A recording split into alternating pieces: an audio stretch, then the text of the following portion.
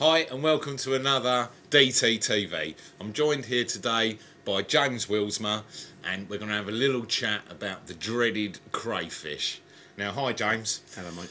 Right, now, crayfish, is it possible to fish effectively a lake that is full of these crayfish? Yeah, without a doubt. I mean, I think this year was the first year I've really tackled that situation, and Frining has been a great example of a heavily crayfished water. And I really just didn't change my tactics at all, kept it to boilie fishing, and really just used a product that Chris down here sells, which is a shrink tube. And all we do is literally cut a piece off and shrink wrap the bait twice over, so you get a fully shrink wrapped hook bait. Pierce it a few times, and then away you go. So it's not that much different to normal bottom bait fishing, really, in essence. Maybe the rigs are slightly different, a little bit more crude than what you would normally use. Yeah. I think, like we said when we were doing a pellet take, I've been using some strip tees, Yeah. and also some Cam Fusion from Suffolk. They're great products because they've got a really stiff coating. So And this is actually quite important, isn't it? yeah, without a doubt. If the crays get really bad, which they did in July and August, Yeah. what we were doing was literally using a short hook link and not peeling anything back on the material at all, and just using literally like a stiff. So this was for the hair as well? Yeah, for the hair whole as length well. of it was being tied up, so every single component was basically covered by coating. Yeah, definitely.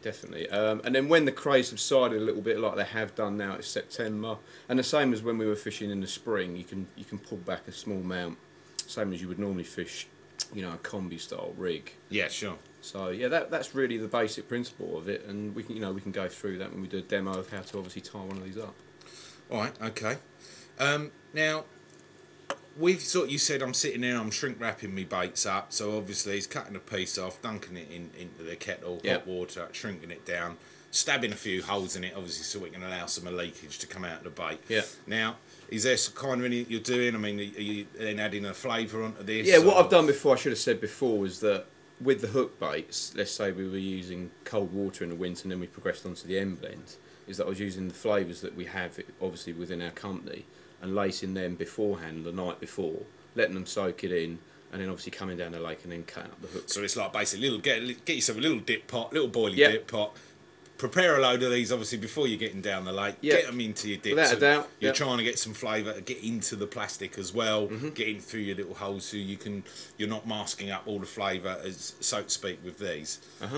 Right, And also as well, that, you know, once you got to the summer months, I was putting the DNA in with it as well. So just knocking it all up together creates a nice little glug, bit more attractions, because obviously once it's shrink wrapped, the flavour's obviously locked in the bait a lot more. The water's not getting into it, so it's Yeah. not releasing as quick. So obviously you need that little bit more attraction. So that was the idea with it, and you know the results speak for themselves. Right, excellent. So is there, you're now obviously here fishing this crayfish water, is there anything maybe different you do with your bait application than say you would some of the other normal lakes that you've fished, knowing that the crayfish are out there having a nibble? Yeah, I mean, in the spring I was literally just fishing boilies non-stop and fishing quite tight and fishing the hook bait just off the area and really trying to get, if there were crays in the area, get them on the bait, but if there were carp coming in, obviously taking off the surrounding baits. And that worked really well in the spring.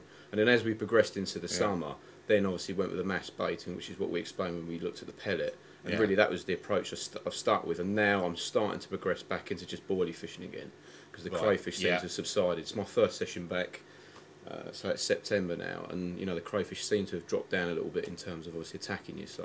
So will they, is it we sort of drift further into autumn, into winter? I think the activity of the crays get less and less? Yeah, without a doubt. I think their metabolic rate is determined by the water temperature without a shadow of a doubt, and Neil proved that last year when he had his big hit in the autumn. And I think the same was what I found that in the spring they weren't as active, and that's what I'm hoping again October, November, December. So do you think these crayfish are actually costing you fish at times then, do you?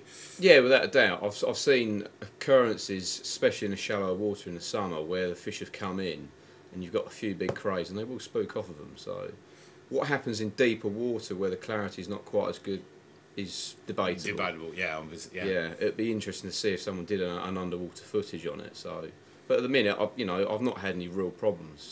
So this kind of sort of fishing, having you concentrate your bait area here and then fishing a hook bait slightly off it, is working because the cray's obviously attracted to the main baited area.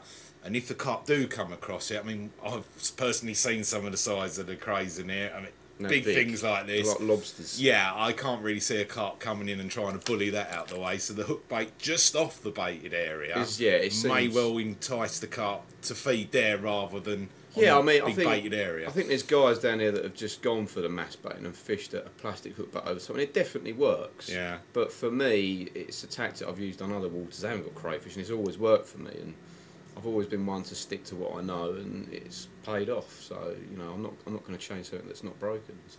Absolutely, good advice. Well, there we go. Some great advice from James there. It is possible to catch carp from crayfish waters. Just a little tinkering of your rigs, a little bit of your bait application, and it's all good. Right, guys. Now I'm obviously going to tie up the crayfish rig for you. You've just seen me shrink wrap it. Next step is obviously to tie up the rig, keeping it simple still, same as most bottom bait rigs. Using preferably a wide gaped hook with an in-turn point, because that's my favourite sort of hook. Peel back your skin for your hair. Taking your shrink wrap bait, what I tend to do is go through the double side, so it leaves the single side with the holes in it to allow leakage.